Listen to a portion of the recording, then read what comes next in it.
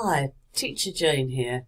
Welcome back to part 3 of my look at an entry-level practice assignment on pets. It's a combined maths and English exercise.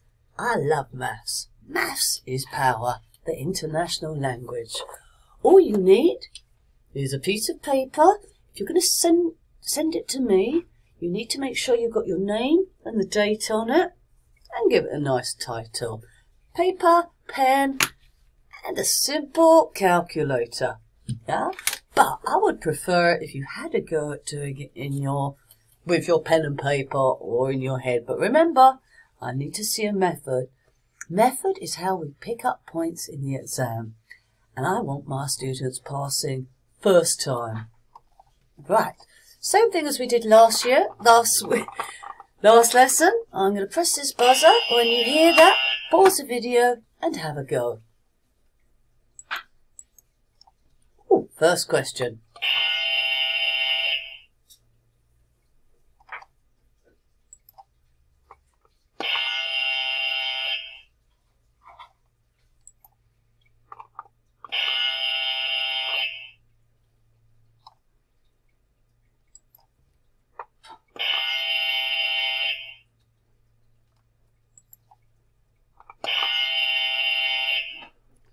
Right, are you ready? Okay, reading the question. Can I take my son to see the animals at 9:30 a.m. next Wednesday? Okay, so I'm going to look for Pets Corner. That's the name of the place. 2 capitals there. Fabulous. Opening times. Personally, I'd like 2 dots there. Colon. Monday, Tuesday to Thursday, Saturday, Sunday. I can't see Wednesday. It's between those 2, isn't it? So Wednesday, that's the opening times. It opens at 10 in the morning till 4.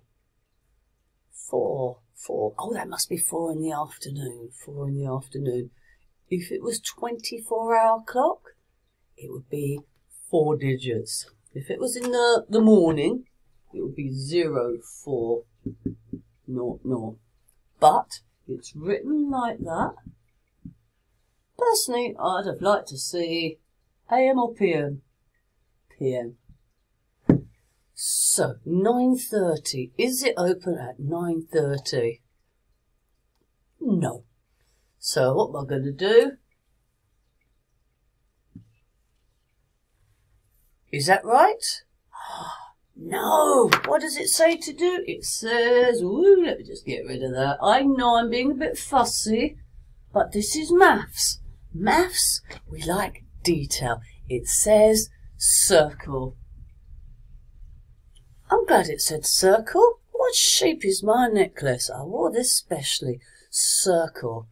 What shape is this? Circle. Is it 2D or 3D? Circle is flat, 2D. Now there are 2 types of clock, analog and digital. I know my students like digital. It's what they see on their phones. This is an analog clock.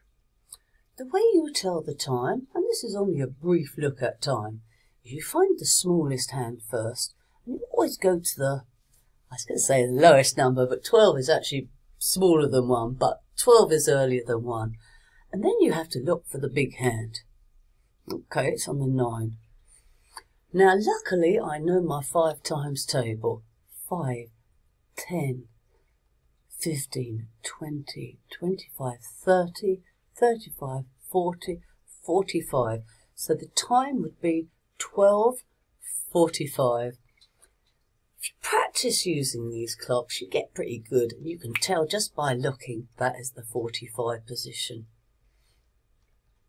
Second question. How many hours is Pets Corner open on a Sunday? Okay, let's have a look. Sunday. Sunday, it's open from 9 till 4. 9 o'clock to... Got to remember that you do not start counting on the 9. At 9 o'clock on Sunday, how long has Pets Corner been open? It hasn't been open at all. It's not until you get to 10 o'clock that it's been open, and at 10 o'clock it would have been open for an hour. So I'm going to start again. Right, 10 o'clock, 11 o'clock, 12 o'clock, and then it goes to 1 o'clock, doesn't it? 1 o'clock, 2 o'clock, 3 o'clock, 4 o'clock, 7 hours. So I'm going to jot that down. 7 hours. How many points will that get me in the exam? I think most likely 0. Why, you ask? Because you haven't shown your method, your workings out. How? You have to show them how. And the simplest way I find to do that is to break the time up. So I'm going to go from 9 o'clock to 12 o'clock. Whoops. And then I'm going to go from 12 o'clock to 4 o'clock. So from 9 o'clock to 12 o'clock, 9, 10, 11, 12 would be 3 hours. Whee, sometimes go like that. And then from 12 o'clock to 4 o'clock, 12, 1, 2, 3, 4 hours, 4 hours.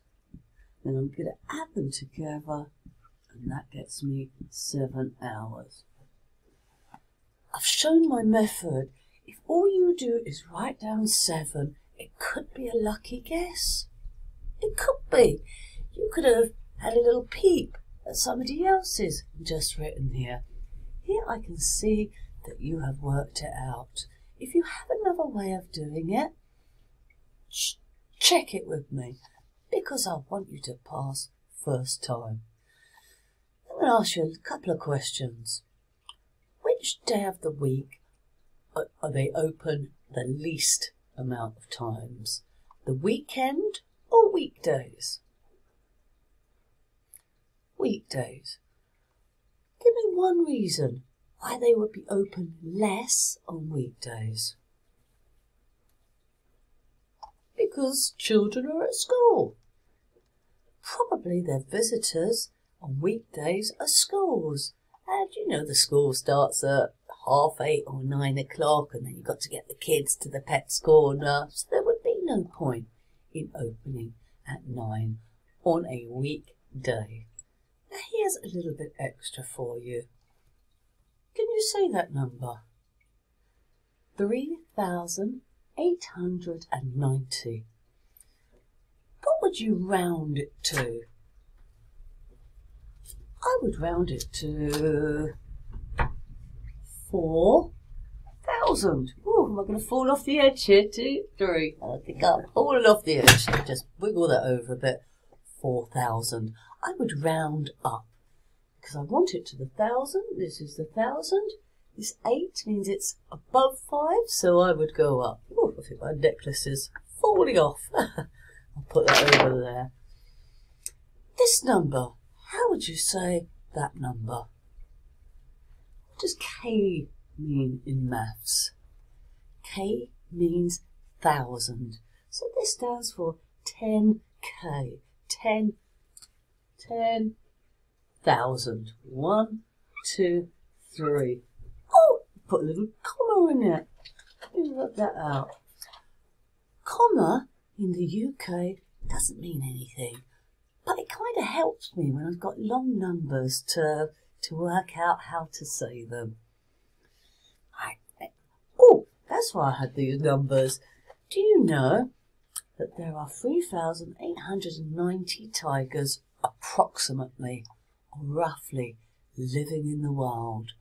But an interesting fact is they reckon there's around 10,000 tigers actually living in captivity in America. Isn't that amazing? Tigers being kept as pets. But what shape is this? Rectangle. I hope you said that. Right, okay, next question. 4 children. What age is a child? Interesting. Could be anything from 0 till, I think, 18. Some cases, maybe a little bit bit older? This is an interesting one. I don't think there is a fixed definition of children. For children, I've got to remember that, had their photograph. Any other words for photograph? That's right, picture or photo taken. How much will it cost? Okay, so I'm going to look at my rectangle. Photographs with the animals. Now, it doesn't say over here that they're having their pictures taken with the animals, but that's the only price I've got on there. £1.50. Okay, so let's work that out. 4 times £1.50 equals, I hope you've said, £6. Yes, you could do it like this. Oh, let's do direct proportion. I quite like that. So that would be my quantity, which is one picture. Or you could put a P up there for photo. Oh, and then a PR for price. So I know one is £1.50. What I want is 4 down there. What have I done to 1 to make it 4? It's a little multiply, isn't it? I've times it by 4. What I do to one side, got to do to the other side. So 4 times that is going to give me £6. Yes, you can do it on the calculator. That's great. Me, I might do, I know what, I can work out quite easily what 2 times £1.50 is. £3. That's the price for 2. But if I wanted 4, I'm going to double it. That would get me to £6. What does admission mean? Entry. Well done. Right, one more question. The photographs are size 10 times 15. Sometimes that means by. 10 by 15. You must have seen that maybe when they talk about the size of a telly or the size of a desk. And that's usually the length by the width. The units of measurement have not been given. Yeah, 10 by 15 tells me nothing. Nothing at all. If I was running a business, I would not order from that because it would be risky. There's been lots of cases where people have bought things on eBay where they haven't checked out the size of something. They thought that they're buying a full-size mirror, and they've actually been delivered a doll's house one. Lots of profit in tricking people like that. So, circle the correct answer. I've got centimetres. How big is a centimetre? That's about that big. Oops. Get yourself a ruler. You should know this. This is metric. No, hairdresser, could you cut a centimetre? I think I did cut a centimetre off my fringe this morning. There's a big difference between a centimetre and an inch, for instance. I like metric. Centimetres, oh, that big. Millimetre, milli. When you hear the word milli, what does it make you think of? Tiny. Millimetres are tiny. Can you? I don't think that's a very good way of showing you on here, but they're the tiny little ones that centimetres are split into. 10 millimetre, that would be the tiniest little picture.